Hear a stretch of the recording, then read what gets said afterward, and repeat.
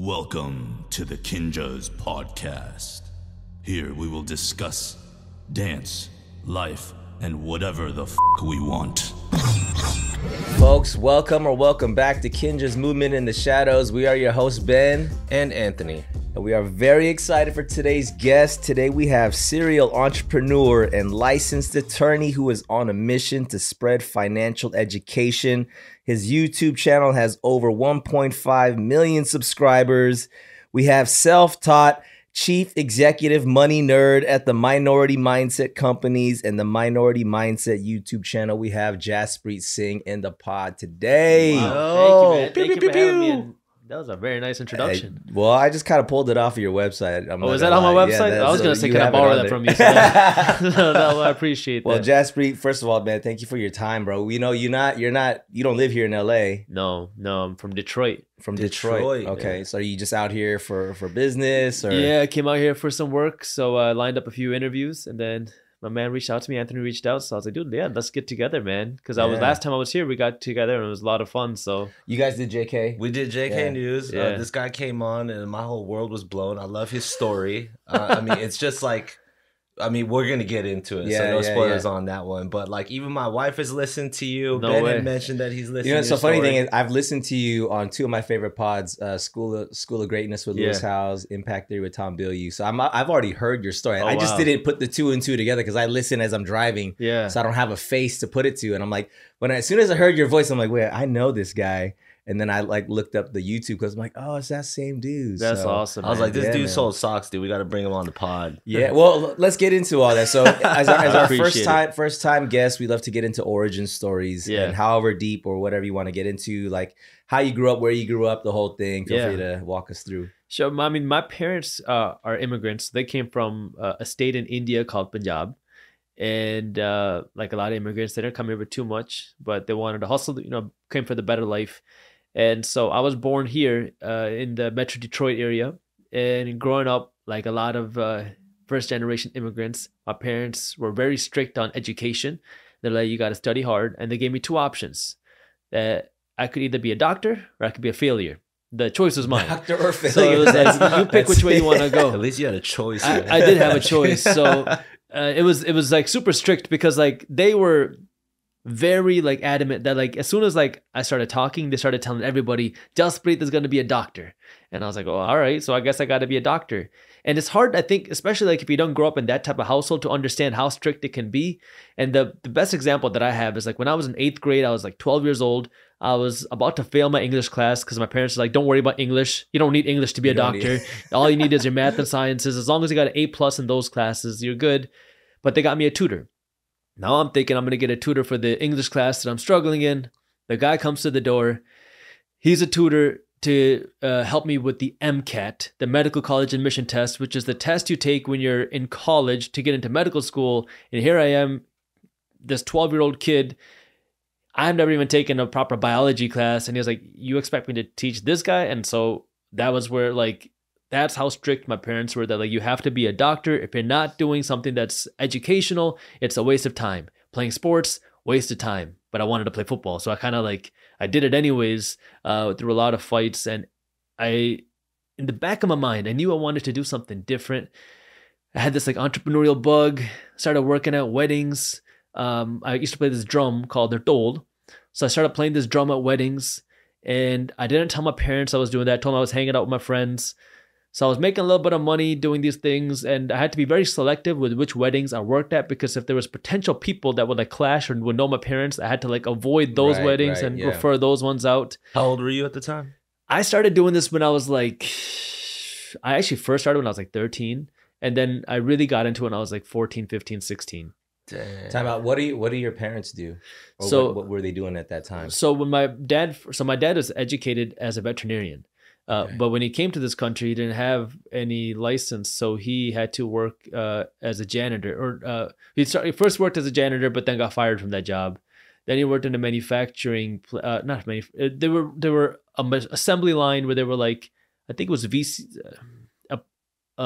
VHS disc, like a movie. So he would like add flyers to movies, and then he kind of slowly worked as a technician.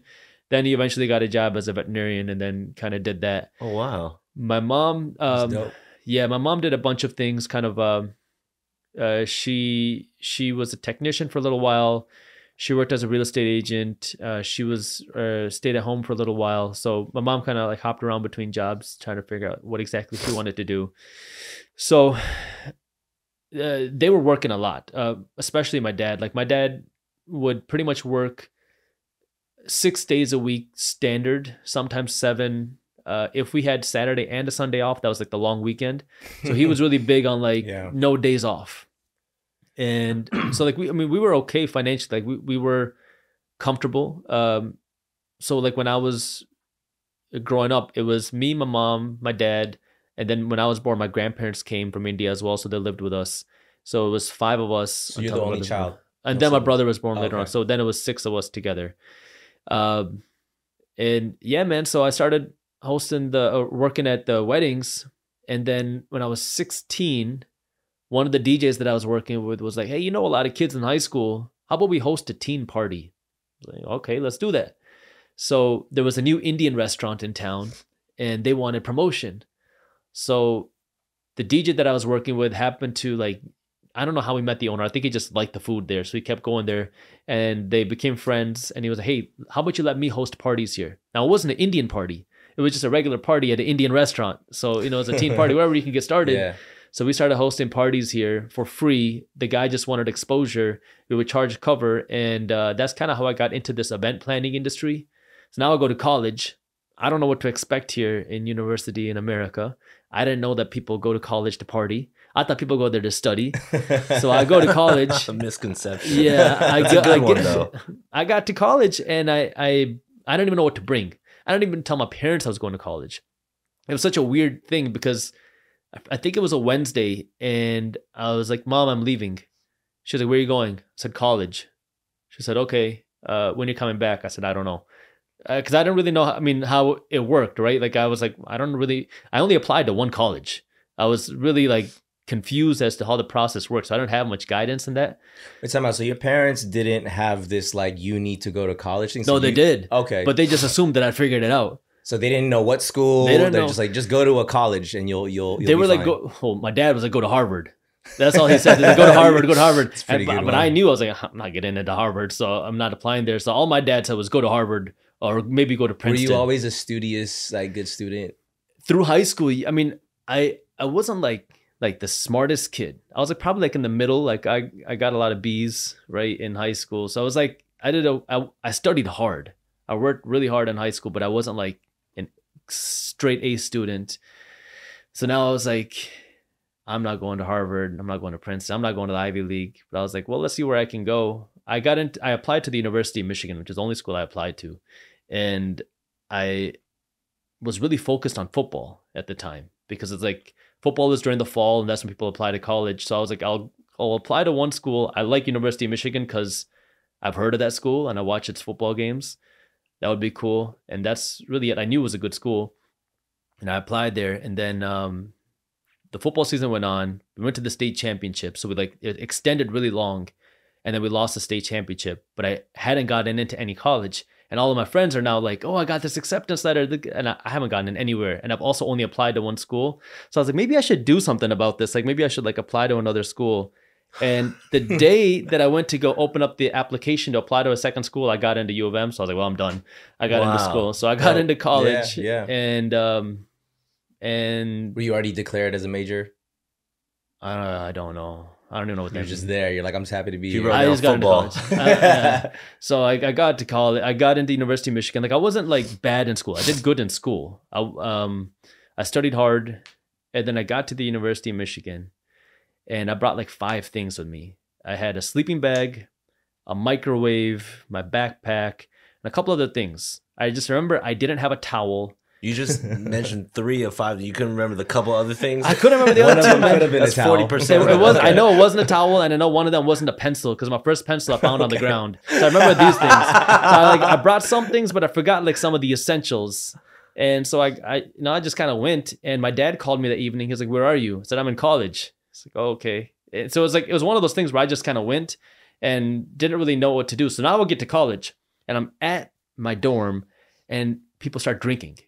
I don't know what, like, I'm like, whoa, what's going on here? Because I'm not exposed to that, like young people drinking, young people partying. Like, yeah, I've seen it, but I was like, you kind of hosted it though, right? Well, yeah, I host, yeah, and that's the thing. Like, I hosted it, but I just thought like that's something you do like on a Friday night, right? Or maybe a Saturday. So yeah, this is kind of shocking. This is happening at so school. We're on a Wednesday. Like, right. we're supposed to be like getting ready for school tomorrow. Like, it was kind of like, okay, what's going on here? So I thought, it was an exception, but this just kept happening.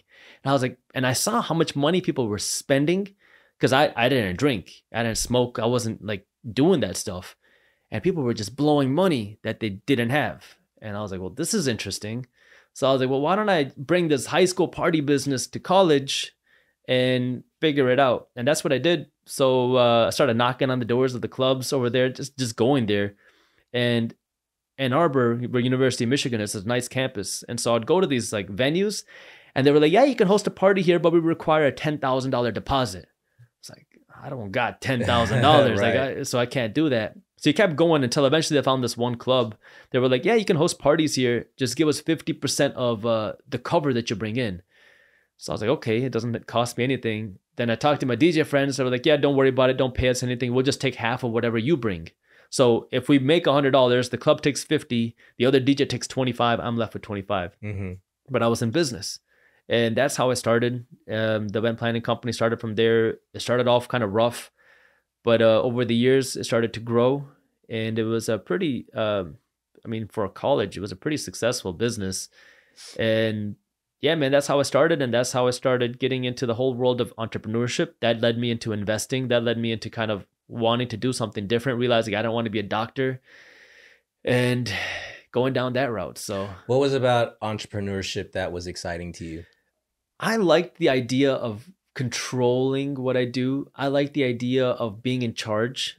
I didn't like the idea of being an employee, first off. I didn't like the idea of working for somebody else, following somebody else's rules. I always did things different. Like, that was like something I always did. Was that like a natural thing for you, or do you feel like you maybe had some role models or something like that you were following subconsciously even? So subconsciously, I think I got it from my grandfather. My grandfather was really big, and I didn't realize that until like maybe the last 5 years, that like he always did things different than everybody else. And I just kind of thought it was normal because he was always like, if everyone is doing something, I'm going to do the complete opposite. If everybody believes something, I'm going to believe the opposite. And he was really big on that. And I think over the last few years, I realized, okay, I think this is like genetic. I got this from my grandfather. Yeah. So subconsciously, I think it was from him. And so I think for me, it's like when I also started to get really angry. This was like between my sophomore and junior year. I'm studying to get into medical school now. I'm studying for the MCAT. And I started looking at rental properties because I was reading books. Like, I read Rich Dad, Poor Dad by Robert Kiyosaki. So good. And I was like, hold on. Wait, what is this whole thing called real estate investing? Because I had never heard of this concept before. I didn't know any real estate investors. I never heard of like passive income. Like, I was just like, what is this? Let me see if I can do this myself. And Michigan was hit really hard by the 2008 crash. So home prices were like rock bottom at this time. So I was like, well, let's start looking, if there's any rental properties for sale. And I had a little bit of cash saved up now from these parties that I was hosting. And I found a condo on sale for $8,400. That was the price of the condo. Wow. And I thought that was normal, right? Because like, I'm this 19-year-old kid. I've never invested in real estate before. I've never really looked at real estate before. I don't know what real estate investing was. This is just the price that I see. So I have nothing to compare it to. I saw that previously the same condo sold for like 150 grand, but I was like, I guess this is normal. And so I looked at the condo. I made an offer because it was in foreclosure. Made an offer to the bank for $4,000 and they countered at 7 grand. And I was like, no, that's too much money. How about 5,000 or something like that? And then they came back and said that there's another potential buyer who made an offer. So give us your best offer. And I was like, okay, I kind of like this deal because I've looked at a few others. I'll offer $8,000 because I could afford that. And they said, okay. They accepted my offer. The other guy who made the offer offered less than I did. So they sold me the home or condo for $8,000. And I closed on that property on August 23rd. And on August 22nd, I took the MCAT. So it was like the next day I went everyone was like celebrating. I went straight to the closing the next day to go close on this property. I bought the property. I was 19. I remember this because I went to the closing, the title company. And you know, like when you're 21, your ID turns this way. Before that, it's like vertical, right? Yeah. And the title agent looks at this and she goes, I don't know if you're old enough to buy real estate. And I was like, uh-oh. And I'm at the closing. I brought the check with me. I'm like all ready to go. So she goes and calls her boss. She's like, can 19, like someone under 21 buy real estate? And they had to like go figure this out. And they were like, well, we can't figure it out. So I guess you're buying it. So I was like, all right, cool. That's so I gave them the $8,000. They gave me the keys. And now I bought this property, and like the beautiful story, like the kind of the punchline that people love to hear is I rented it out for $600 a month. So now I was making like $250 to $300 a month of profit. But the kind of the true story is this was the biggest pain of my life that I just signed up for because I didn't know what I was doing. Right. So I found a tenant myself, even though I had a property manager. Apparently my property manager was like not even a real company because they're no longer in business. I don't think they were properly licensed as a property manager. They were just cheap. Yeah. And I was like, well, cheap is better, right? Because it's more money for me. So they didn't do anything. I found the tenant. They moved the tenant in, but didn't sign a lease with the tenant. Wow. The tenant would have issues and call me instead of the property manager. And so like it was like I remember coming out of my classrooms and I would get calls from the tenant of everything going wrong. Like I remember like, and this sounds funny, but this is 100% true story.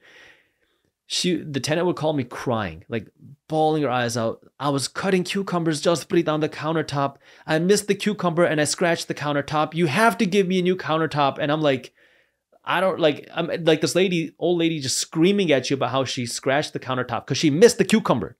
You're right, you know what I'm saying? Like, and now she wants me to buy her a new countertop and I don't know what to do. I'm like freaking out. I'm getting yelled at on the phone. And I was like, okay, I'll buy you a new countertop. So I bought you a new countertop. For missing the cucumber. Wow. Missing the cucumber. One day she calls me saying that this apartment's about to burn down because like it has major electrical issue, that the whole place is like, it's not safe to live in, that it's on the verge of just being imploded. I freaked out. And this is after like multiple instances like this. So I felt really bad. So I took an envelope and I put like $50 of cash as like, here, let me help you. I get there, I gave her the cash. I bring an electrician. He looks at it. He goes, oh, the light bulb fused. That was it. And it's like, so now I am dealing with all this stuff and I'm learning. Well, I was learning while I was doing. I didn't realize I was learning. I just thought I was going through like a big pain in the butt. But you know, that's like where I started learning, okay, if I can figure this out and I can like figure out how to make this passive, I'm getting paid without me having to host a party. I'm getting paid without me having to see a patient. And this, like, you know, I read about this idea of passive income in books. Seeing it was a whole different thing because like growing up, it's you go to work, you get paid. If I'm not working, I'm not getting paid. And that's like what I was like bred to believe. You have to work your butt off. That's how you can make more money. The harder you work, the more you make.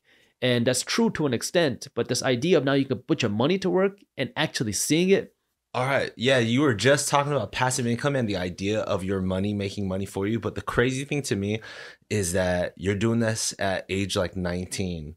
Like I didn't get the idea of that in my head until like my mid 20s or later, you know what I mean? And by that point, there's already this feeling of like regret, like, oh my God, if I would have started sooner, then compounding my money would have been this, you know what I mean? Like just different stuff like that. Would you say that, like, cause you say you read Rich Dad, Poor Dad, and so were books and things like that your sort of mentor? Because normally, you know, you'll have your father kind of telling you like, hey, this is how, you know, money works, or this is how you should, you know, view work versus like your time and all that. Like that mentor figure, was that mainly just through your own self-education? Yeah. So, I mean, for financial education, it started with books. Like my dad was definitely a role model. Like when it comes to like hard work and hustle, my grandfather was for sure a role model, like never giving up, because my grandfather, he was a refugee.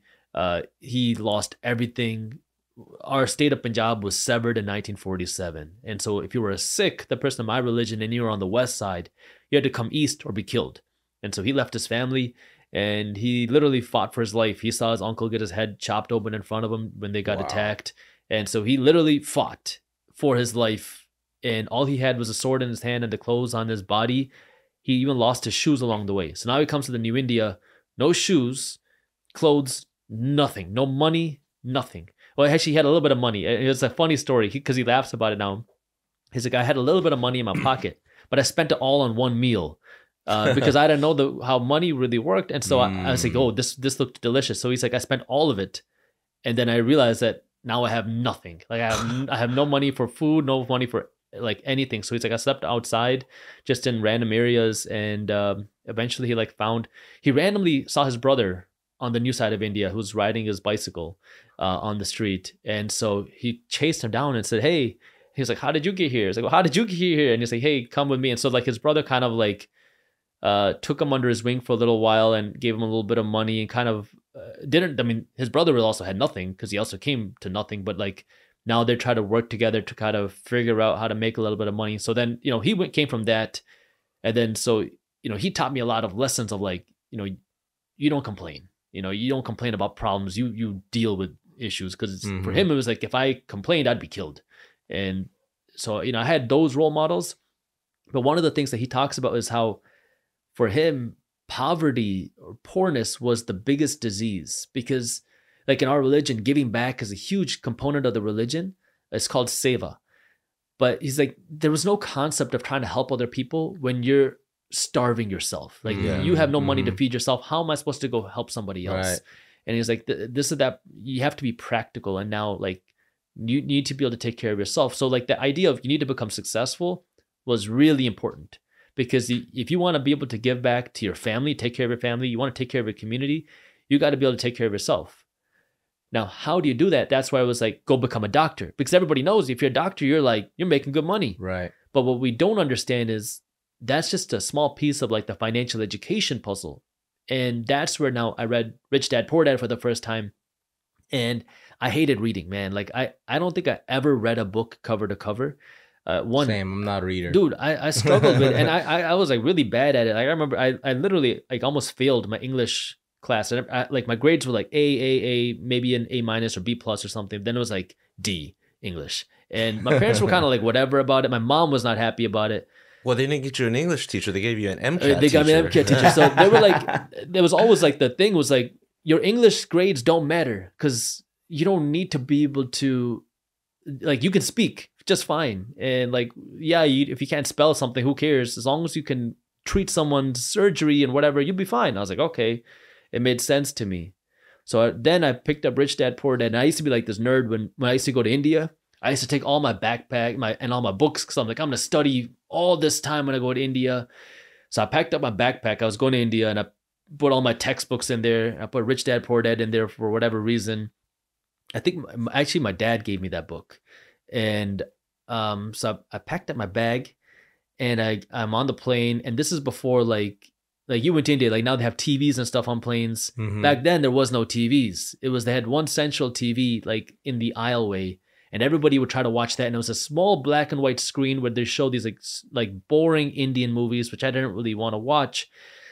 So you're on the plane for like, 14, 15 hours. Yeah. You get really bored and you're sitting like this, like a sardine. And you're like, man, I need something to do. So I'd try to find things to do. And I picked up Rich Dad, Poor Dad then. And I started reading. And for the first time, I was actually interested in it. And I was like, whoa, like this is either this guy's lying to me or I've been lied to. And so I was like, that's kind of what started it. And then I started reading more books, and I still don't like reading, but I listen to audiobooks now. That's been me. Yeah, man. Yeah. It's so much easier. I'm guessing Rich Dad Poor Dad was like super relatable at that time for you too, huh? Because like, you know how like basically, especially from his voice, he's talking about how his dad was not his rich dad, it was his poor dad. Yeah. So that's why I remember the first time I read it too. I'm thinking, my dad was poor too. You know what I mean? I'm like, I'm trying to look for, and I know my cousins or my friends or whatever that got them rich dads. Yeah. You know what I mean? I'm like, what's different? Yeah. So I remember that just stuck out to me. That's interesting. You say your dad gave you that book. So was that something that he also read? I don't know. And that I know he read it after, but I don't know if he read it before. I think somebody might have been like, hey, you should read this book. It's really good about money. And my dad was like, go read this. I'm pretty sure it was something like that. But you just get, and man, that was like one of the things that like, I'm so glad I picked up that book and started reading, because I mean, it really changed the way I looked at things. And so that was kind of like the first exposure, which then made me more interested. Then I started reading more books, doing more things. I did that first real estate deal. I did some more. And that's kind of like what really put me into that journey, and then started learning. And I was like, you know what? I'm not being a doctor because this isn't going to work. And then the whole thing was, I told my parents, yeah, I'm not going to be a doctor, because they didn't know what I was really doing. I kind of told them I wanted to do real estate, but I kind of didn't tell them too much because they weren't really cool with the whole idea. And then when I said I didn't want to be a doctor, oh man, it was like all hell broke loose in my house, man.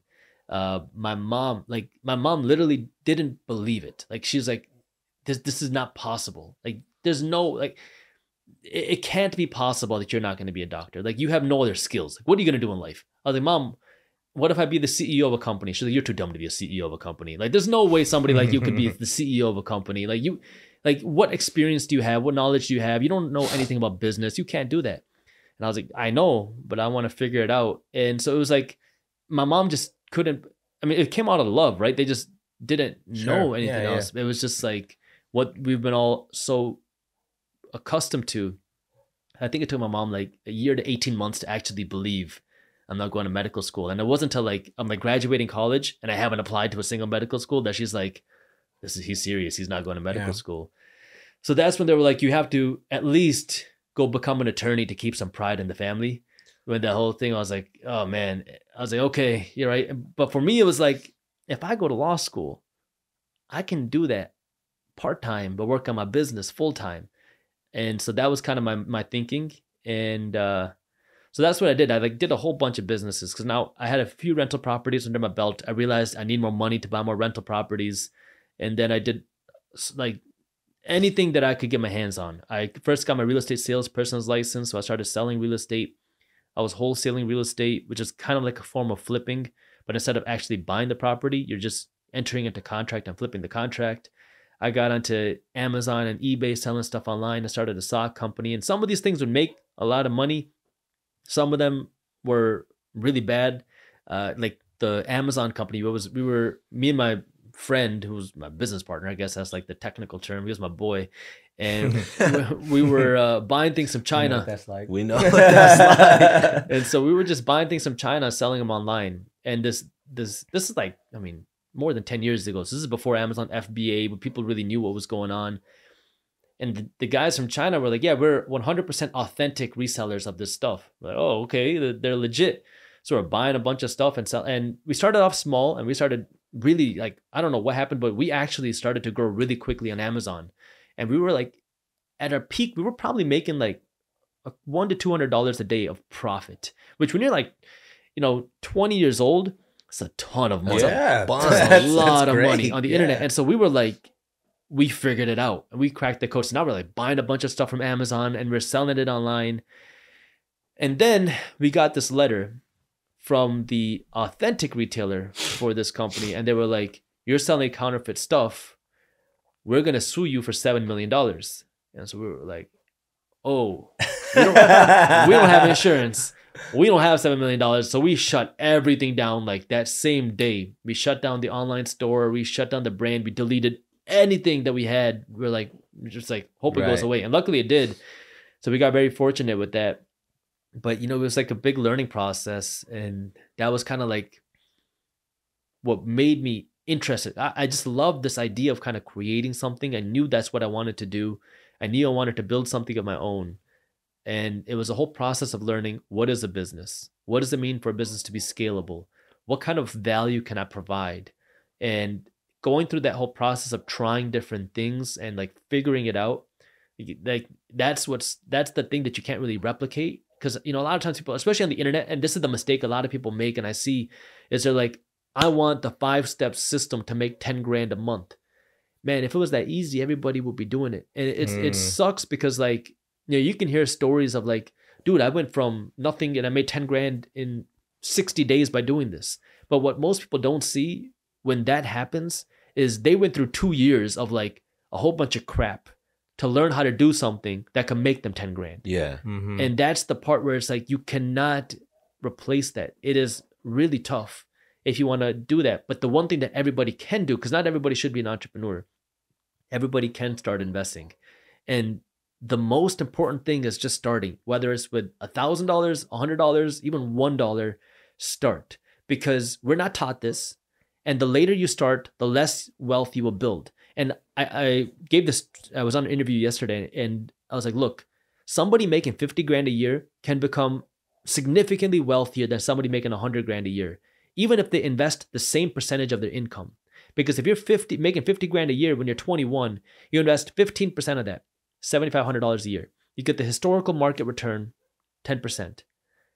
And then you compare that to somebody making 100 grand a year who is partying in their 20s. They start when they're 30. They invest 15% of that, which is $15,000 a year. You get the same return. The dude that started when he's 21, who's investing half the money, is going to retire with more than $1 million more money than the dude who's making twice as much money as him. And it's like, time is the most important thing. Why are we not taught this in high school? Why are we not taught this in college? Because anybody, like, if you start with $4 a day when you're 21, and that's all you do for the rest of your career, you can still retire a millionaire. If you just invest $100 a month from 21 until 66, at the market historical return, you will retire a millionaire. But most people learn this so late, and now you're trying to play catch up, and then you get really overwhelmed, and that's what makes it so difficult. Now, if you're 35 and you're watching this, it doesn't mean it's too late. It means you got to get started and actually learn and put in that effort. And that's the whole thing that I'm really trying to push with Minority Mindset. It's like, look, we're not taught this stuff, man. And why are we not taught it? I got my own reasons. I really think that like the system is designed to keep people poor. And it sounds really like weird to say that, and I get it, but like, dude, if more people were financially smart, it's going to be a lot harder to keep you in debt. Right. It's going to be a lot harder to get you to buy things that you don't need. It's going to be a lot harder to get you to like blow all your money, because the more money you spend, the more money somebody else makes. Right? If I'm going and I'm going into debt and I'm buying a whole bunch of Gucci and Louis Vuitton, they're making more money. But if I'm smarter with my money, I'm spending less money. It's not so good for Gucci and Louis Vuitton in the short term. But when I can build my wealth, then I can buy whatever I want. And so my whole thing is like, look, I'm not saying don't buy the nice stuff. Buy it when you can afford it. Make yourself rich first. And it's a complete mindset shift. And this is where it's like, man, why aren't we taught this? And that premise ended up building my businesses that I have now. Yeah, but it's like, it's that financial education that I really feel like we need to be taught this. So you're dropping so many freaking gems right now. So there's so many questions that I have. I think we start with the basic question. Like, we're talking about finance, we're talking about money. Yeah. In your opinion, what is money? Like, what does money mean? What does money give opportunity to? Like, why should people care about, financial wealth, abundance, freedom? Like, what is money to you? So money buys freedom, and that's all it really is. Money is not going to make you happier. Money is not going to make you feel more fulfilled.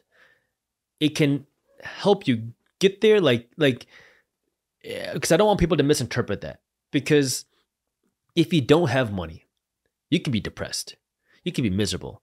You're not going to be able to pay your bills. You're not going to be able to take your wife or your husband on that trip that they want. You can't pay for your kids' college. You can't give your kids what they want. I mean, you live this life of scarcity, and then that, not just that poorness transfers, but that mindset transfers to the next generation. Because then your kids are going to grow up and they're going to say, we can't afford that. We don't have money for that. And that's what, we go through this, like, this generational, like, mindset more than just the bank account.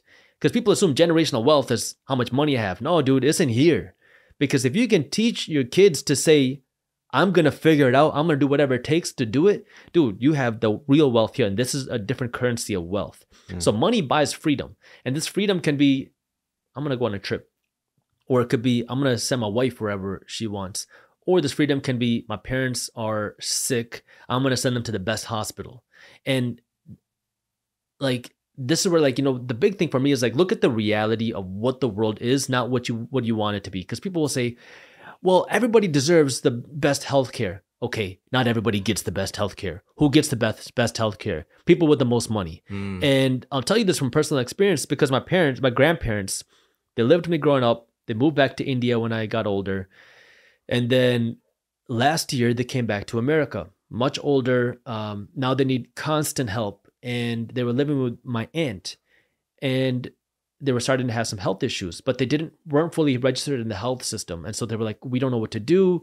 And I was like, who cares? I called the doctor to come to our house. I was like, look, I don't care how much it costs. Like, why doesn't, like, I'm like, dude, I'm fine financially. I'll cover all the costs. We had doctors come to our house, do all the tests at the house, and, you know, do everything. And it's like, if you have money, you have the freedom to do things the way that you want. It's not going to make you a good person. It's not going to make you a bad person. It amplifies who you are. So we need more good people with money, right? The thing that I say is like, I like food. And money is like icing. Your life is the cake. You can have a whole bunch of good icing, but if you have a crappy cake, it's not going to cover it up. Right. You got to have the good cake, and the icing makes it that much sweeter. Yeah. And understanding now money is just one aspect of life.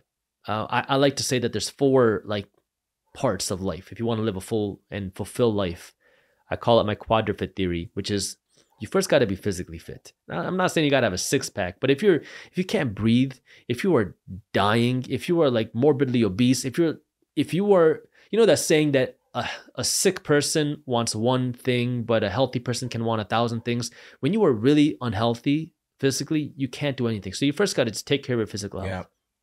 Second is your mental fitness. And I'm so glad that now, especially in the Asian culture, it's starting to become a little bit more like aware, where people are realizing, you know what, mental health is important. If you're dealing with depression, you're dealing with anxiety, and like it's like a real thing. Because there's a difference between like, oh, I had a bad day, and like, yo, I'm depressed and I can't get out of bed and I don't want to do anything. Take care of that. Like, realize, one, it's a thing and it's okay, and you can get better, but you got to get help and actually do something. Maybe you start with YouTube videos, maybe start listening to podcasts, maybe read books, maybe go into a rehab center, do whatever it takes, do whatever it costs. Because if you are not okay mentally, it doesn't matter how much money you have. More money is going to make you more miserable. And we all know somebody, because I know people who are like, man, if I just made $1 million, man, I'm going to find my wife. I'm going to find the right wife for me. I'm going to have all the nice stuff. Like, you imagine this world that if I had more money, all my other problems in life would be solved. Yeah. And then some people achieve that money, and now you become even more miserable than ever before, because you realize that money wasn't causing that like emptiness. So it's realizing that you got to make sure you're mentally okay. You're surrounded by people that you love. You're not surrounded by toxic relationships, that you're in a good, healthy mental environment. Then it's your spiritual fitness. And this is more like, what's your purpose? Like, if you had all the money in the world, what's your reason to get out of bed now? And this is where you hear a lot of people who get rich become depressed, is because they don't realize they have a purpose. I made the money. Now what do I do with my life? Like, am I done? And this is where now, what is the reason why you're on this earth? And you know, this is not something you have to know today, but starting to think about that. If money wasn't an issue, what would you do? And then finally is financial fitness. It's, all right, I got these other things, but I also want to make sure that I'm financially fit so I can do whatever I want financially, take care of my family financially, and take care of my community financially. Because the reality is, look, man, if you don't have money, you're going to be at the mercy of people who do have money. Totally. And this is where, look, get that money for yourself. Right. So, I mean, that means money is pretty dang important, right? And I say that because like the other, 3 parts of that right there are like body, mind, and soul. Yeah. Those are pretty like, in almost every concept, philosophy, religion, those are things that are like, boom, boom, boom. You got to get this stuff straight. But like for you, like money is right there, like as like a 4th peg to a stool, you know what I mean? But, and I appreciate that, actually. I respect that a lot, because you don't realize how freaking fundamental and important money actually ends up being. Currency is in your life. What like like what you said, not just how you want to see the world, but like how the world actually is. You know, money is so darn important. So it's just crazy. I guess more so dope to just hear somebody actually kind of put it up at that pedestal of the same level of importance as like your body fitness, your mental fitness, your soulful fitness and stuff like, or your spiritual fitness. I do want to ask you though, like, you talk about your spiritual fitness. Yeah. You talk about if you had all the money in the world type stuff, you know what I mean? Like, what's your purpose? Can I ask you, like, what's your purpose? So, and that's a great question. Like, I think about, like, if I was 70 years old, I had all the money in the world, what would I do? and I wouldn't do anything different than I'm doing now. Like I'm very fortunate that I've made good money. I've made good investments. Like if I never worked another day, I would be okay.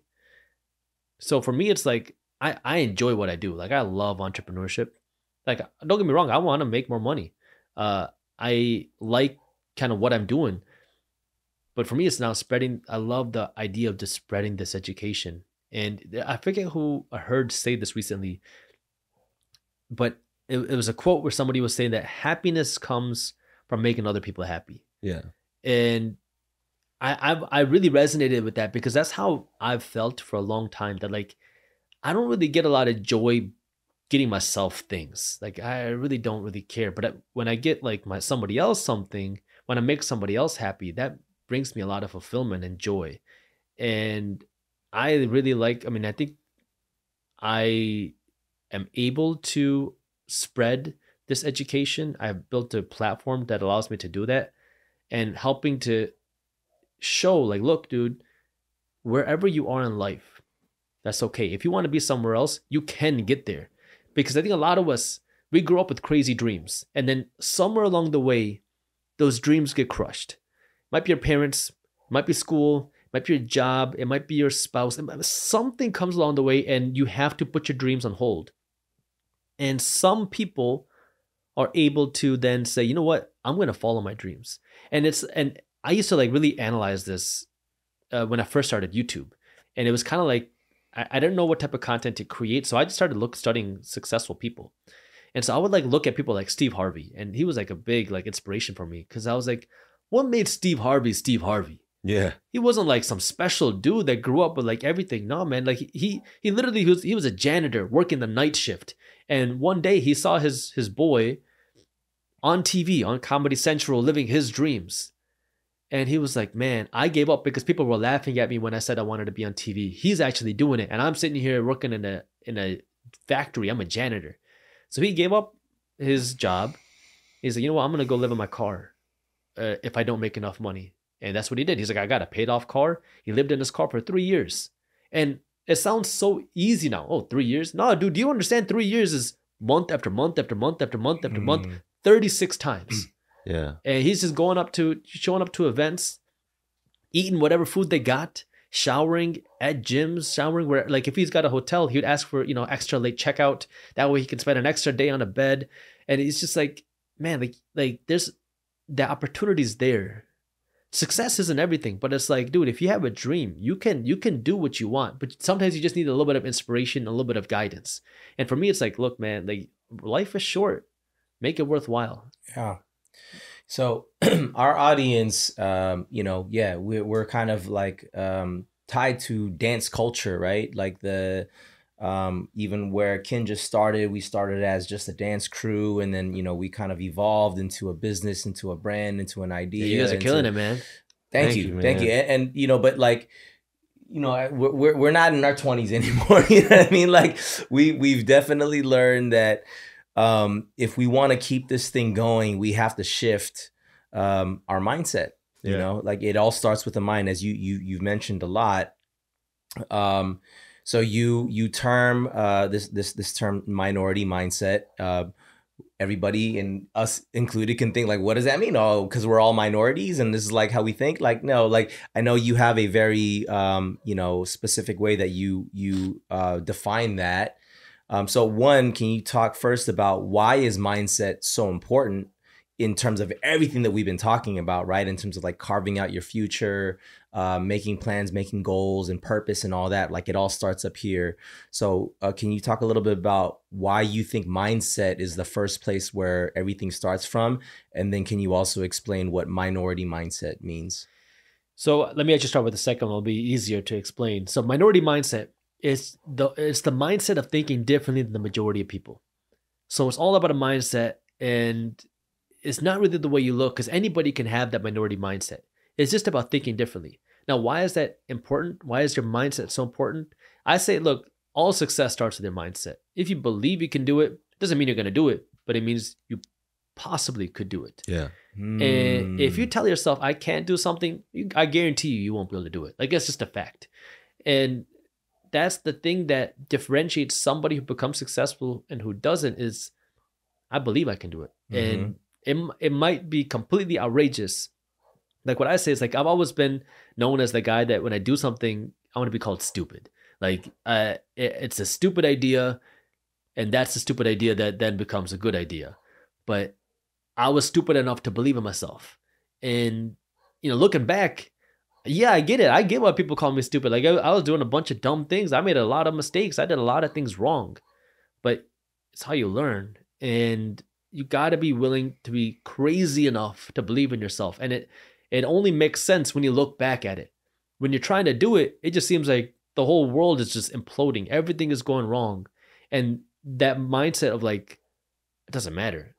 You're just going to do it. And it's easier if you have a good environment around you. Like I was lucky. Like I talked to my business partner, right? My boy. Like literally, it was me and like 2 other dudes. We were all in our same age. So we started getting together when we were like in our teenage years. They were all DJs. They were all kind of like outcasts as well. We were all kind of just doing our own thing. And we didn't know what we wanted. We didn't know how to do it. We just knew we wanted to become successful. All of our parents were like, go do something like normal. And we were like, no, we want to do our own thing. So we were just kind of like had our own group. We were like really close friends. We hung out all the time. When one of us would get kicked out of the house, we'd go to the other person's house and sleep in the basement over there. So it was like one of those, like we were just cool. And I think that was really helpful for me, especially in the early stages, because like we would just talk about all like the things that were going on. And we're like, yeah, man, one day we're going to make it big. One day we're going to do something. And, you know, we didn't know what we were going to do. And we all kind of did different things. But now we kind of look back and we're like, man, I don't know why we were doing the things that we did, but you know, somehow it worked out. And I think that's the important thing is like, you need that constant reminder for you. Yeah. And if you can't get it from your friends, if you can't get it from your family, do it with books. If you can't get it from books, watch YouTube videos. And now there's like a lot of online forums, which weren't there 10 years ago. Put yourself in an environment where you're like around people that want to do something big. Because when you're constantly around that, like, especially man, when you're like in an immigrant family, you got a lot of judgments and a lot of expectations, and that whole thing of like people, like the family orientation, the way that, you know, your aunts are going to be talking about you, the way that random people are going to be saying things about you, is just like, it really can dampen the way that you look at things. And that's where you got to just kind of like, either you got to be tough enough to say, screw you, I'm going to do whatever I want, or you got to give yourself like a place where you can go and have that kind of support to get it. So like, let's say there's somebody out there who might be listening or watching right now that doesn't feel like they're as smart or as privileged or in a position that they're like, yo, I don't have access to, you know, these books or, you know, the people that you have access to. So if I'm starting out from scratch, right? And like, I'm like, okay, fine. Like I'm learning about, I just learned the word investing today. Like, how do I start? I make like $100 a week, you know, like if we were to go to like the base level, because I feel like you are somebody who figured it out for yourself. And I know there's a lot of people out there, especially given the current socioeconomic climate. We're in a recession, just you know, climbing out of this pandemic, you know, and there's a lot of just like fear, I feel out there, like, right, like the markets are down, like this is the worst time to invest into yada yada yada. So if I'm in a place where I'm at this place, I'm like, I'm only making like $100 a week, couple $100 a week. I don't have the education, I don't have the resources, and I'm listening to this podcast for the first time. What sort of advice would you give that person who's like, yo, I'm starting at like ground zero. Yeah. Can I make my way out of this? Like what sort of advice would you give to that person? So let me start with like the actual practical advice of like, here's what you can start doing right now. And then more of like a theoretical, if you want to do something bigger, what can you do? So if you want to just start investing your money, here's like the reality. The stock market historically has grown by around 10% a year for the last century. That doesn't mean it goes up by 10% every year. It means on average, if you look at it over the long term, it grows by 10% a year. But most people statistically lose money in the stock market. Now, when you look at those two things, how does that make any sense? Well, it's because most people who try to put their money in the market don't know the actual ins and outs of investing, and they don't have the psychology of knowing how to hold or buy or sell. And so most people end up losing. So the first thing is now understanding, okay, if I want to invest my money in the market and I don't want to be like an investor, like I don't want to research companies, I don't want to study the financials, I don't even know how, no big deal. there are things that you can do. There are funds that you can invest in that will give you exposure to the stock market without you having to put in the work. So what does that mean? So there are funds. One example, one type of fund is called an ETF. There's a couple others. One's called an index fund. One's called a mutual fund. But I'll talk about ETFs because they're probably the most accessible and easy to use. ETFs stand for Exchange Traded Fund. And when you invest in an ETF, you're investing in a group of companies. So instead of investing in the Amazon company, you can invest in a fund that gives you exposure to Amazon and 499 other companies. So when you invest in this one fund, you're investing in a whole bunch of companies. So now you don't have to worry about like that risk of that one company going down to zero. Now what you do is you can look for a few funds. I'll give you a few examples. I'm not telling you what to invest in, but just a few examples. VTI is a fund that gives you exposure to the total stock market. So when they say invest in the stock market, VTI will give you exposure to the total United States stock market. SPY is a fund that gives you exposure to the S&P 500, which is a group of the biggest 500 companies in the stock market. DIA is a fund that gives you exposure to the 30 companies in the Dow Jones. The Dow Jones is, if you ever heard of people talking about the stock market, they're probably talking about the Dow Jones. That is the most commonly referred to group of companies that give you an idea what's happening in the market. And then if you want to invest in the NASDAQ, which is the 100 companies, largest companies in the stock market that are not financial. So a lot of these are tech companies. QQQ is a fund that gives you exposure to that. Now, again, I'm not telling you what to invest in, just some examples. So now when you invest in any one of those things, you're getting exposure to all those companies. The next thing is now, how do you invest? Because if you want to be this type of investor, you don't want to just take $100 and put it in and never do that again, because that's not enough money. So what you need to do now is build a system. And there's a lot of platforms online that will automate this for you. But you want to build a system where you're going to automatically, passively, and consistently invest. So that means take whatever money you can, come up with a number for a week, whether it's $10 a week, $100 a week, doesn't matter. Take some amount of money either every week or every 2 weeks, or at the least every month. Have it automatically pulled out of your checking account and invested into one of these or some of these funds. You can pick whichever funds you want. And now, no matter what's happening in the market, whether you're in a recession, a market crash, or a boom, you continue to do this, because the biggest mistake people make is that when you see the market go down, they stop buying or they start selling. That's not what you want to be doing. More millionaires are made during market crashes and recessions than any other time, because that's when these assets, these investments go on sale. So the only change that you'd be doing is investing more.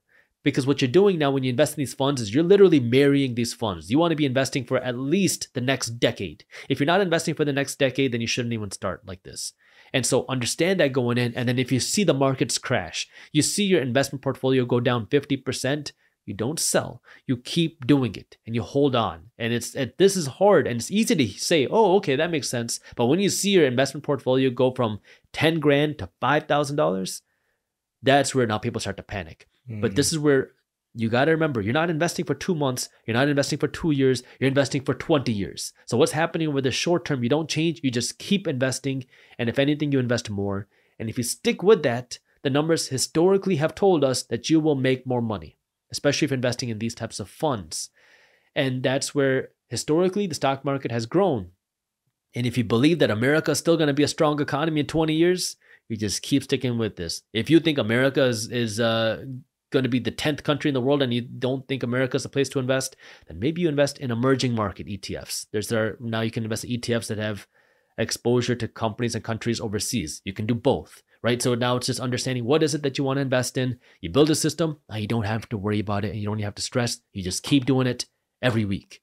So I would say that's kind of like, here's where you start for anyone. You know what's crazy? That's especially at my age now, I'm 36 now, and I hear that, I'm like, absolutely, yep, that makes a lot of sense. But I'm ashamed to say that it probably took me like 6-7 years to learn that on my own through different things. But that's a lot quicker than most people, man.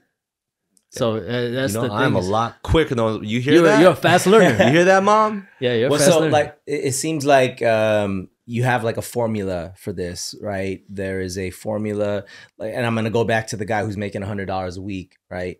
Or so whatever that dollar amount is, I think what I'm getting from you is a mindset, a discipline, and consistency. Yeah. And then, compound that over time, then you'll see the results that you want to see. Do you have a formula for that? Like, let's say I'm making if I'm making $100 a week, like how much percentage of my $100 should I be investing, saving, and spending? Good question, man. So yeah, I like to say a general rule of thumb is at the bare minimum, what you want to strive for is 75, 15, 10, which means for every dollar that you earn, 75 cents is the max you can spend, 15 cents is the minimum you should be investing, 10 cents is the minimum you're saving. Start with that goal. If you can't do it tomorrow, work towards that. Once you get there, then you can decide if you want to stick there, if you want to be more aggressive with your investing. Your investing is what will make you wealthier. Your savings are what protect you when things go wrong. And your spending is what you can use to buy your Gucci. So you gotta kind of make sure that you're always paying yourself first. But this is where now you always are putting some money aside to invest no matter what. And that's where that discipline comes in. And that's why I say automate it. Because if you automate it, you don't got to have as much discipline. It's you don't even see the money. Totally. It's just being put out. And you just gotta make sure you don't automatic, touch it. So that's where that, that real, like the automation is so important. Because if you do it manually, you're going to forget. You're going to want to buy something new. You're going to want to. There's a lot of emotional, So just take the emotion out and just automate the whole thing. And are you a person that's like, take your investments, let's say you're in a more capable position to like, kind of have a more diverse portfolio, so to speak. Are you somebody who's like, same thing, take that same mindset and mentality and discipline and automation and put that in varying markets? Or are you like, start at this one, because if you can get this one good, then you've created a passive engine that might be able to fund this one. And this is a little bit more of a risky thing there. You know what I'm saying? Yeah. So I'll talk about me because I think everybody is different in how involved they want to be. Because the general rule is when you do one thing and you can build one thing, then that can fund the second and third.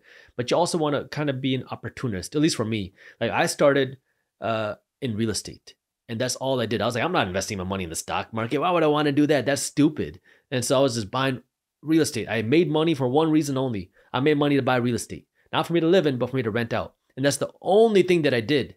Like I had my shoes had holes in them. I was like just not spending money on going out to eat. I was not going on vacations. I was just like, dude, I'm gonna buy more real estate. And then I started to change a little bit as prices became more expensive. And I was like, oh, okay, the opportunity isn't here like it was.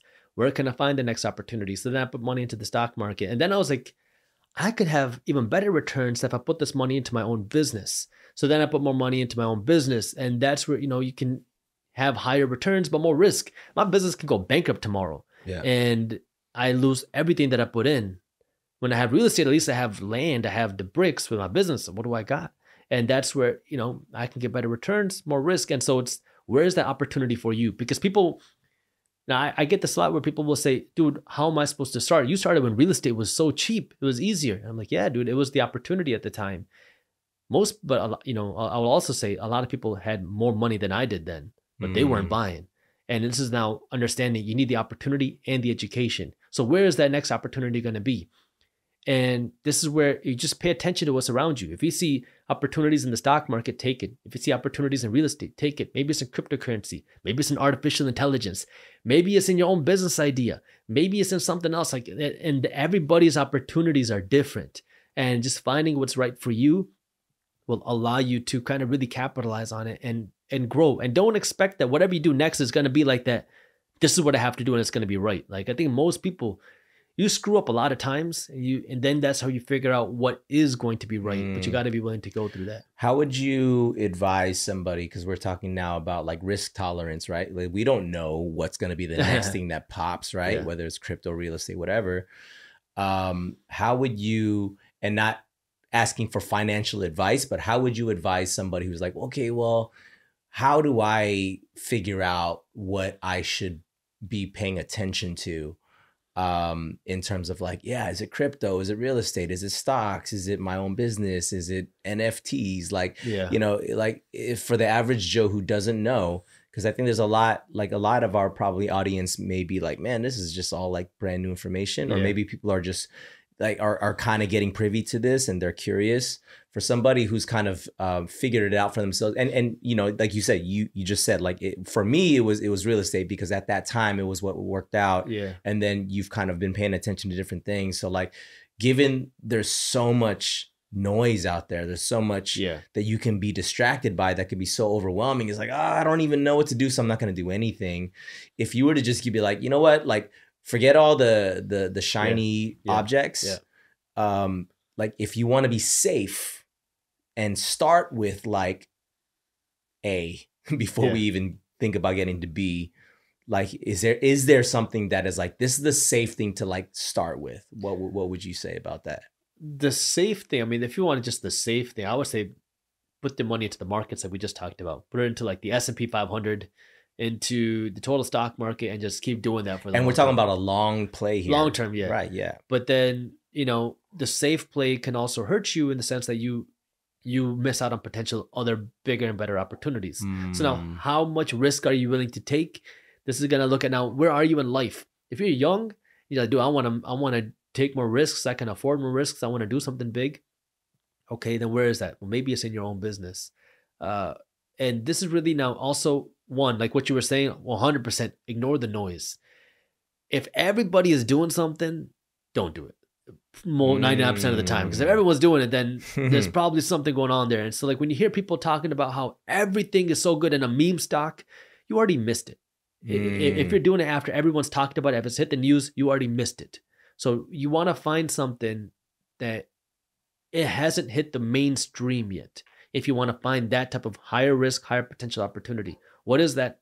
I don't know. And that's where you got to figure out what is right for you. It's like someone asking, what business should I start? I don't know. What do you like? Where do you find someone's pain, and where can you solve that pain? Where can you solve a problem? How can you make something better? And that's the real kind of like, you got to discover that for yourself. And if you don't know where to start, but you want to, read books. Like that was what really helped me. And I would say like you get an MBA level education just by reading books. Start by reading books on like entrepreneur biographies. Read people that you like, people who you look up to, who you think are successful. Read their biographies. Read 5 books on starting a business. Read 5 books on how to scale a business. Read 5 books on money management and investing. Then read 5 books on how to manage people, how to manage the business itself. If you read those 25 books over the course of a year, you are going to know so much more in 12 months about money, business, and that will help you then make the decision because you're just more knowledgeable. So start by learning. Just absorb content. If you don't know anything, just learn yourself. And that's the place where you can put money too. I love that. So we've had some fun, obviously, talking about like, the new investor that maybe doesn't have all the answers and is getting like, from very foundational knowledge. But just for fun, you've been in the game for a long time. You've made, obviously a lot of success and financial freedom for yourself. What investment plays are you making nowadays? All right. So I invest my money in 5 places. I invest it into my own business and startups. So I have 3 companies now. I have Briefs Media, which is my newsletter company. So if anybody wants to stay up to date on what's happening in the financial news, or you have a business idea, we have newsletters for you. Like my Market Briefs newsletter, that's one of the newsletters for investors. It's free. It's a daily breakdown of what's happening in the financial markets. My Business Briefs newsletter is a breakdown of the latest business trends, innovation trends, of what's happening. So this is catered for entrepreneurs. That's at briefs.co. Then I have Market Insiders, which is our financial education platform. This is a paid subscription service where now you get access to classes, you get coaching on the app, you get access to the community. It's an actual like mobile app, or you can do it on the computer, marketinsiders.com. But this is where now you can go to learn more education. And then I have Buzz Legal, which is it's funny, I started a law firm. I don't work as an attorney, but I have a network of attorneys that I work with. So like, let's say you have a business idea, you want to trademark it, or you need a patent, or you have a copyright that you want to do. We can refer you to an attorney that can help you with that. And we have a good network of people that can do that. So that's that. So now my biggest investment is into my own business ideas. So now when we're trying to grow one of these companies, I'm taking cash and I'm putting it into this. That way I can grow the business. This might be hiring more employees. This might be advertising. This might be doing a marketing campaign. This might be new softwares, new things to grow these businesses. I also invest in some startups. It's in the same business realm, but that's smaller, kind of much more risky, but more fun because I like working with entrepreneurs. Second is real estate. I like real estate because it gives you the cash flow. There's a lot of tax benefits to investing in real estate, and you own a hard asset, something that you can see, feel, and touch. Third is stocks. Stocks because it's accessible. It's a way to get exposure to the economy. And I invest in stocks passively, like we talked about. I also individually invest in companies. Fourth would be crypto. This is more on like the speculative side. A smaller piece of my portfolio. I have again, this is passive, where I invest in a little bit of Bitcoin, a little bit of Ethereum, and a couple other coins every day. And it's not a lot of money. It's a small piece of my portfolio. So if this went to zero, I'm okay. It's speculative, but I believe in the blockchain for the long term. And then 2% of my portfolio is physical gold. Again, this is like every month I just buy a little bit of gold. It's on autopilot. This is like my doomsday insurance. Like it's a savings. This is not like, I don't really care what's happening with the price of gold. If everything goes wrong, the world is ending and the dollar goes to crap, I imagine that gold would then kind of come back as the reserve currency of the world. So that's why it's on gold. It's like insurance. It's just zombie apocalypse. Apocalypse. I believe that. I believe in that. So you're talking about automating certain things, which dollar cost averaging. Yeah. Right. So can you explain what dollar cost averaging is? So dollar cost averaging is what we were just talking about, where you have an automatic system. You're consistently, passively, and automatically buying something. So the markets go like this. And so now, instead of knowing exactly when to buy, because nobody knows the perfect time to buy, no one can perfectly time the market. The people that do try to time the market end up either paying too much or selling too low because you're trying to perfectly time. But instead of doing that, you just set up the system where, let's just say every week you're buying. Now, when the markets go like this, you have some to buy here, some to buy here, some to buy here. And then you kind of average out to, wherever your buys are. But now you just keep buying more. And anytime you get paid, you just keep buying more. Mm-hmm. And so you could do that easily in the stock market. You could do it with crypto. You could do it with gold. With real estate, it's a little bit tougher, but now there are funds that let you do that too. So you're not buying the property yourself. You're investing in a fund that gives you exposure to real estate.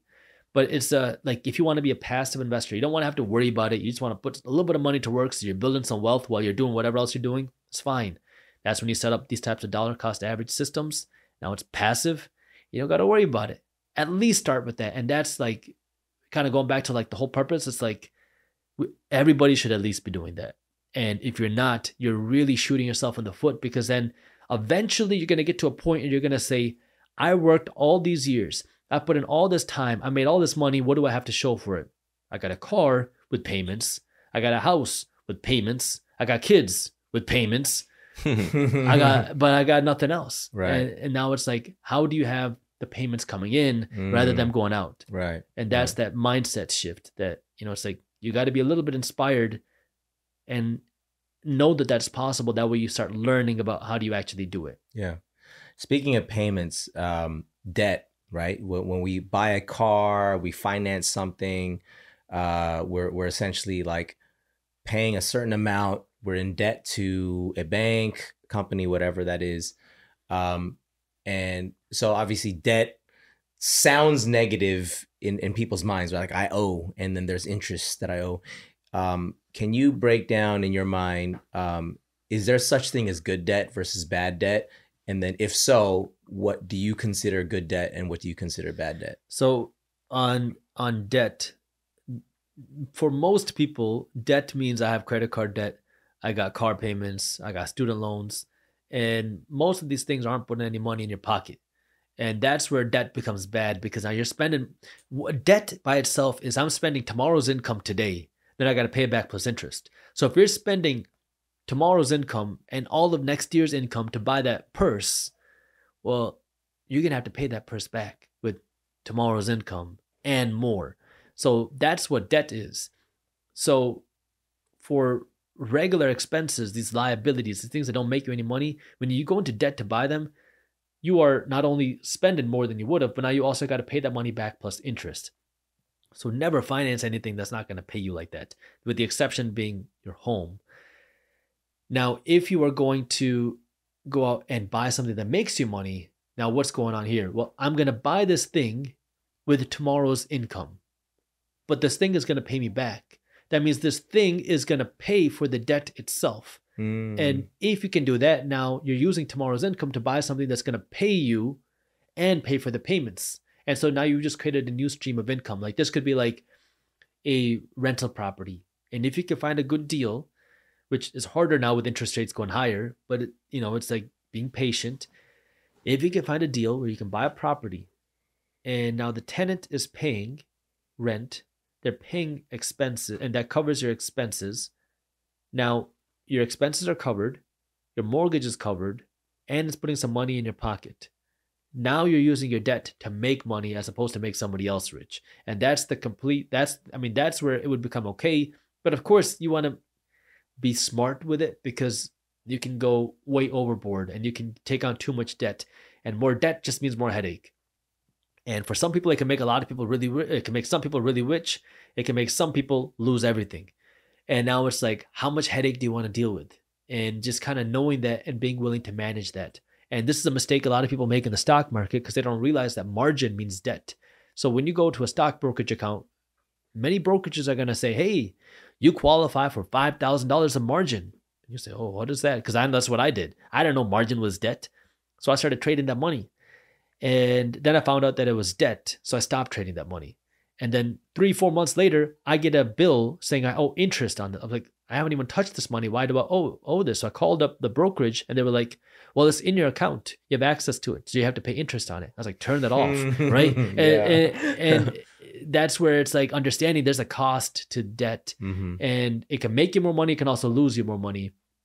So first build the experience before you go out and kind of use a whole bunch of debt is what I would say. Yeah, I mean, dude, I have like so many more questions, but for the sake of time, man, like, I think we could probably hopefully get you back another time. But I think like big question that I would have, and I'm thinking from our listener standpoint, even from ourselves, like money is a constantly, it's in our minds daily, right? We wake up thinking about how we're going to make our money today, how we're going to make our time valuable. People say time is money. Like, it's so prevalent, right? And it could get overwhelming. It can get stressful. Like, so many relationships struggle over financial issues and agreement on things like that. For yourself, like on a human standpoint, because as you're talking, I'm like, bro, this guy just like is like a well of knowledge, and I'm just thinking like, man, this guy's just like constantly thinking about this stuff. Like, is there a point or like where you shut that side off, where you kind of like, I need to just not think about business. I need to not think about like, how do you unwind? How do you like take care of yourself? Because you talked about the 4 things. You talk about physical, you talk about mental, you talk about spiritual and financial. But like, let's even go to the mental side of things. Right? If you're constantly just in one track mind about anything, we can get so off balance. Yeah. Is there a side of you that that really focuses on like, let me just shut things out? You're married? I'm married, yeah. Any kids? No kids. No yet. kids. Okay. Yeah. How old are you? I'm 31. 31. Okay. So like, you're married, no kids. But you have to, tend to your marriage, your wife. 100%. And so how do you, cause again, I'm like I'm over here, like I want to take down notes, sure. but I'm like, damn, dude, there's gotta be a point where you're just like, all right, I'm done for the day. You know what I'm saying? Like, what does that look like for you? And that's a hard question to answer, because like, even for me, like I work a lot, and the definition of work changes like in different phases of your career. Like for me in the beginning, work meant I had to go somewhere, bust my butt. Like when I was working at weddings, I was playing the drum, but I was also like lifting the speakers. I was setting up the DJ equipment, setting up everything. So I was like going there, carrying stuff. I see this finger, how it's broken because I dropped a speaker on it. So damn. Like, you go through that phase of work. Then it's more of like, okay, now work can be more thinking, and I could be in a jacuzzi thinking I'm working, right? And that level, so the work changes. And so now it's like I go out to dinner and I'm working because I'm talking to somebody and we're talking business. Now, when do I turn that off? Especially when you're like, you got married, you got families, you got things to do. And it is tough in the sense of like, when you have a business, work is always on your mind because the business doesn't turn off. And I think that for me was like a big conversation with my wife before we were married, like knowing like, hey, I'm an entrepreneur and I'm not like most people. Like work is my life. It's what I do. And it's even more than work, because like for me, it's not just for the money, it's for the purpose, right? And so it's like, this is what I do. This is what I live and I breathe. This is me. And so she understood that before we married.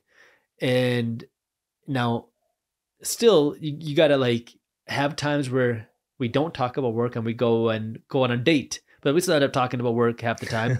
But it's like, is your wife an entrepreneur too? She's getting into entrepreneurship now. Nice. But she's become like, I think it's kind of like one of those things where it took time for us to build a relationship to really understand like, okay, it's okay to talk about work. And now she kind of encourages it more too. And she likes it way more now than before. So it's kind of like a learning process where we had to kind of figure it out together. Before I used to also turn down a lot of things. Like I used to be very obsessed with like, I'm not spending money. I'm not going to waste time. So I never went on a vacation unless I was getting paid. Like unless somebody was getting married somewhere else and they were going to pay me to go there, I wasn't traveling. Unless somebody was paying for the meal, I'm not going out to eat. Like I'd go out to the restaurant and I'm going to drink water. That's it. And I also I turned on a lot of hanging out with my friends. I turned down going out and like doing a lot of that stuff. And over the last few years, especially, like I was like, okay, look, I am doing okay. Like, what do I want to be? Like, do I want to just have a lot of money or do I want to live a full life? And I was like, you know what? Having that kind of balanced life now is better for me. But I went through a lot of imbalance to have much more balance. Like I went through that phase where like, dude, I put it all in, where I didn't spend money and I didn't spend time. It was just me growing it. And now I have I'm fortunate to have more freedom in that, like, hey, I can go out on a trip with my friends if I wanted to, and it's not going to affect me. And I know the business is going to be okay. And I know that I can hang out with my cousins. I can go hang out with my friends. I can go and do other things. I can go out and do more. So that freedom is definitely there. Like I have way more freedom now. I still work a lot. Like I work around the clock. But if I wanted to like not work, I have that freedom. And if I'm not doing something else, like I don't watch Netflix, you know what I'm saying? Like my wife likes Netflix. If my wife and she's like, hey, let's watch a Netflix thing, she's going to put it on, I'm going to fall asleep. Like, I just like, for me, it's like, it's just an opportunity for me to take a nap. I'm just not interested in that. But, you know, it's like, you got to have, I'm very fortunate to have a good partner, man. And she's been supportive of it all. And I think that helps a lot. And I think for me, it doesn't mean that it starts like that. Because if you're hearing to say, man, my wife doesn't like when I work so much, man, look, I get it. You got to like, it was like a process where I had to talk to her. We had to kind of come up with a balance and and she had to understand me. And we had to kind of figure it out. And it's like one of those things that, you know, we didn't have a rule book on how to do it either. You know, you got to figure it out and how you're going to manage all these relationships and what's important to you. I don't know if that even answered your question. No, that makes a lot of sense. Thanks for sharing too, because, you know, I know that's how you personally, you know, are with your mentality and like how you're doing stuff. And I love the visual of you thinking about your business while you're sitting in a jacuzzi. Yeah. You know what I mean? And I'm like, yeah, like that's kind of like the dream, right? People want to be successful. People want to, it's not that you want to like hella retire quick. It's like you want to have purpose and like do something. You just want to do it well. You want to do it, you know, in a your healthy terms, space. Right? Yeah. Right. Yeah. And, you know, I just want to take a moment as we're closing this up too, I was just thinking about it. Like, it's such an important thing to like have you come on our pod. And it's like, it means a lot because like when we even think about, you know, our community, where we came from, why we're even doing this podcast and the place that we grew from, like in our dance culture and stuff. Oh my God. Like I can't imagine how many times where I could have been like passively investing in something, but I needed to go get those new Nikes, or I needed to like flaunt to go judge this event, or I needed to buy this like collab jacket just because I know that nobody else would have it and it's fresh as freak, even though like the fashion is very, very quick and it's probably not going to be in season for like, you know, evergreen like that for a couple years, you know, but you wouldn't think twice on those things. And I know how many dancers that I've had to like mentor in general over the last decade, you know what I mean, to people that are listening right now, that it's like same thing. If you could just take, you know, $50 a week or something like that, that stuff that you normally casually spend on coffee or on, you know, whatever nonsense it is that you are just into when you're younger, like you would put yourself in a completely different position at like, you know, where we're at in our age right now. Yeah. To even just hit your 30s and have systems set up because you tried. Like if even one listener, you know what I mean, from this pod is able to do that, that's a life change. Because I know what that feels like, and I know what it feels like to be a little bit late on it and to wish I would have started earlier, that I could have so clearly, now that I'm more mature, made such different choices. You know what I mean? So to have you come on and you know, if it may be too late for some of us, but like, you know, for some younger minds that are listening to this stuff right now, if only they would listen, because you're right, we don't get taught these very basic concepts. We don't have these like clear, like, this is how you do this. And it's not up to, especially many of our immigrant parents, to be educated on these platforms or these new technologies or these spaces and entryways to get into investing, especially in America. You know what I mean? That it's like, to just hear the simplicity of how you're putting things out right now, I just hope younger dancers, especially, you know what I mean, people that like this is where we came from, would listen to some of this advice, because I would have for sure taken it if I was younger, if somebody could just hand those keys to knowledge and information on a silver platter, like I feel like we're talking about today. You know, so whoever's out there, just straight up, like, this is going to be one of probably the podcasts that I'm going to think is actually the most valuable of all the conversations 100%. We sat down. No matter how like elementary it kind of is, I'm sure for you, you know what I mean? But thank you so much for coming, because man, I believe the people that need to hear this are people that listen to our pod. I appreciate that, man. And if I can add to that, because I get it, man, because I was, you know, in the entertainment business, it's kind of similar.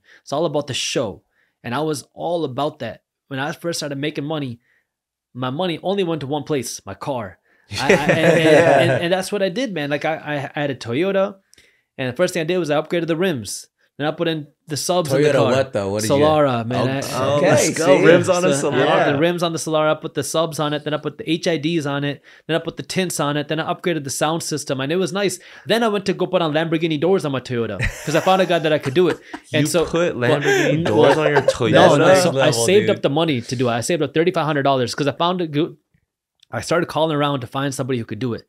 I found somebody who could do it, and I wanted a custom one that I could switch from Lamborghini doors to regular doors. Wow. And so I wanted to get, and so I found out it was $3,500. And so I saved up the $3,500. I called up my cousin. I was like, yo, guess what I'm about to do? He was like, what? I'm about to put Lamborghini doors on my car. And the first thing he says is, you're so stupid. And he knocked some sense into me, because like I was like this close. I was about to go and do it. I even scheduled the appointment, and he sat there on the phone with me. He's like, dude, I promise you this is a bad decision. Don't do it. And see, he didn't get off the phone until I said, no, I'm not going to do it. But you go through that phase, and until something hits you, you're like, oh my God, my car isn't doing anything for me. You got to like I went the complete opposite end then. Like I went cheap. Like there's a difference between cheap and frugal. I went cheap. And I went like, I was not spending money on anything. And that's not healthy either. But it was a way for me to realize I got to make up for the stupid things that I did before. You know what I mean? You got to offset. Yeah. So I get it, man. And it's okay to do that. Now it's like when you learn it, now you got to make the decision. Right. Well, dude, in light of everything, man, again, we could go for hours with you, and you know, you have so much to drop on us, but like we love to ask every one of our guests their view and their definition of what success means. So that can be tied in with career, that can be tied in with your relational, you know, health, your personal health and all that. What would you, in your current state right now, how would you define success? Success is making the world a better place. You doing something that makes the world better. And what I love about that is when you are passionate, because what you're passionate about is different than what I'm passionate about. And so when you can go out and do something that makes the world better for you, you are seeing that success. And the reason why I say it like that is because somebody's going to be passionate about world hunger. Somebody's going to be passionate about AIDS. Somebody's going to be passionate about something else. And people will criticize you for it. But that success is now focusing on what's important to you and going to help out. Like I co-founded this community service organization. And one of the things that we do is we feed people in Detroit, homeless people. And we get criticism. People will say, why are you guys fighting this homeless food problem when you could be fighting the drug problem? And it's like, look, you got these people sitting at home complaining on their sofa about how you're changing the world. But look, your success is you finding what's important to you and making that difference, because everyone's got a mouth and everyone's going to be able to run it. But only some people are going to actually do something about what's important to them. And that's what real success is. Yeah, man. Heck yeah. That's amazing. That's amazing. Love that. Do we got time for a lightning? Yeah, we got time for lightning. All right, cool. Well, then, in classic Movement in the Shadows format, we do a little lightning round with just some quick fire questions at you. And we're going to just come quick with it. So lightning in 3, 2, 1. What's your favorite fast food restaurant? Oh, Chipotle. What was the last biggest financial splurge you made for yourself? Oh, vacation to Jamaica. What is your most prized possession? My wife. Well, it's not a possession, right? You can't say that possession. Well, but that was lightning, bro. That came off the top of your head. It's my most prized thing. Yes. Okay. It is. Most influential person in your life? My grandfather. What's the next business venture that you're going towards? Growing what I have right now, man. Now I make the mistake of trying to do too many things, so now I'm focusing. I hear that. You mentioned 5 categories of books. What would those 5 top books that you would recommend for people? All right, number 1, Read Rich Dad Poor Dad. Number 2, balance that out with Total Money Makeover, Dave Ramsey. Number 3, read what would be a good third one? Read The Creature from Jekyll Island if you want to learn about how money works. Number 4, read How to Build a Sellable Business to learn about building a real scalable business. Number 5 would be read a book about a biography. One of my favorites is what was his name? The guy that created CNN. I don't care if you're liberal or Republican. His book is crazy and amazing and inspirational. Nice. I forgot his book, unfortunately, but all yeah, good. read that book. We'll find it and we'll plug it in the notes. What is if you can list just very quickly, what is the biggest financial gain that you made in an investment and the biggest financial loss that you made in an investment? The biggest financial loss that I made in an investment, if we talk, that's like, well, my worst real estate investment deal is my worst like traditional loss, because it's the only deal I lost money on in real estate. I made a video on YouTube, but I would say in terms of dollar figures, it would probably be in my own business, because everyone's this is like a few years ago where everyone would say, oh, if you do this, this, and this, you can build a blog that makes money. And I was really busy with a bunch of other things. So I was like, okay, let's do that. So we hired 12 freelance writers for the blog. I hired some staff to manage the blog, and I hired like this top consulting team to manage our blog to help grow it. Because I was like, I don't got the time. I'll hire the best people. I spent $500,000 on the blog. We made like $2,000 from it. And I was like, all right, that was a complete waste. So that was a total loss. The next one was the best gain. Yeah. The probably a real estate deal that I made. It was a apartment complex that I bought where a guy took on too much debt. He was fully over levered. The banks were forcing him to sell. I made an offer. They didn't take mine. They took someone else's offer. And then now another 2 or 3 months go by, because it's like the due diligence research period. And then the last minute that guy backs out. They called me back up and they said, hey, do you still want to buy it? I said, yeah, but not at the original price that I offered. So now I got a great deal on it. And that apartment complex has been we renovated it, and the value of the property more than doubled, and then we make a good rental income from that too. That's amazing. In your opinion, and not financial advice, yeah, what would be the next industry or asset, in your opinion, that you think people should be on the lookout for? Well, I would say artificial intelligence and blockchain, but don't chase the noise, man, because what happens with anything is people get excited and money goes in. With artificial intelligence, ChatGPT made it big, and you saw billions of dollars go into AI. And I was like, man, you guys are chasing the noise, right? Mm-hmm. What happens is bubbles are created, people get excited, people make a lot of money, then it bursts. Mm-hmm. And that's when the good opportunities really come up. So look for those good opportunities of things that are going to really change the way that the world works. Mm-hmm. Mm-hmm. I love it. What is a current goal that you're working to achieve? I want to triple the size of our Briefs Media newsletter by the end of the year. Dang. Hey, just to make it super shallow for this lightning round, who was a celebrity crush that you had when you were a teenager? Celebrity crush? Let's say, who was Rachel from Friends? Jennifer Jennifer Aniston. Aniston. Oh yeah, There it That's is. my guy. That's my guy. If money wasn't a thing, like it doesn't matter about how much you can make. Like, what would you be doing with your life if money wasn't a factor? And I really don't think I'd be doing much different. I Oh. get to travel. Okay. I get to spend time with the people that I love, and I have a lot of fun while doing it. That's such a flex. He's looking at us. He's like, money isn't a thing right now, bro. I'm What's up? already What kind of doing it. question is that, bro? I'm already doing it. I love it. I love it. Dead or alive, if you could have coffee, dinner with somebody, who would that be? Oh man, you know what? That's a really hard question because I feel like I've been very fortunate. Like the people that I really like looked up to and read books with, I get to meet them now and That's awesome. and do that. So I've been very, very lucky. That is Like dope. for example, Rich Dad Poor Dad, I got to meet with Robert Kiyosaki. Oh, I've yeah. met Awesome, with man. all the books that I read early on. So I've met all those people. So it's probably going to be somebody who is not alive. And you know what, man, I really don't have a great answer to that. Probably if I could have if I could say, hey, you can have coffee with anybody tomorrow, man, it would be my grandma. She's been going through dementia, so for a number of years she hasn't been able to speak, and so if I could have meet with anyone and like in a full capacity, it would be her again, man. It's very sweet. Yeah, That's really good. That's really good. What is your superpower? being crazy enough to believe in random things. I love it. That's great. That's great.